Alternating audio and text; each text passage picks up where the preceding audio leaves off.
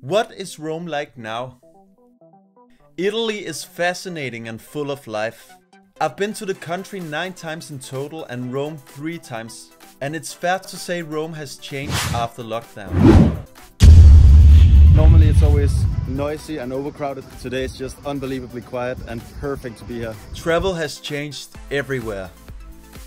From filling out your contact information, to temperature checks, to people wearing masks, to more quiet and enjoyable streets without the big tourist rush, like usually in big European cities. Space and time to enjoy the stunning sights. Coming into Italy was actually very easy as a European citizen. I didn't even have to show my passport and no COVID test, but I was glad I took a negative test right before I came. I've always loved Rome because of its history, art, architecture, and its beauty, and perhaps its gelato, pizza, and pasta too.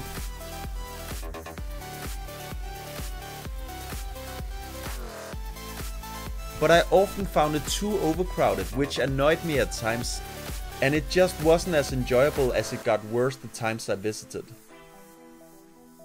But being here now is just magical. To enjoy all the amazing buildings, the architecture, the Italian flavor, and with space to enjoy it all. The only minus here right now is the insanely hot temperatures in August.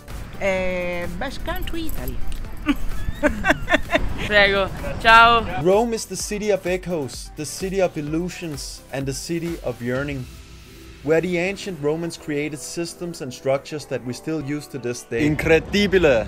Like Bel Paese, so it's like gorgeous. Rome is one of my favorite cities if it isn't overcrowded, and it certainly isn't right now. A fool is one who admires other cities without visiting Rome. Have you been to Rome? What do you think about the city?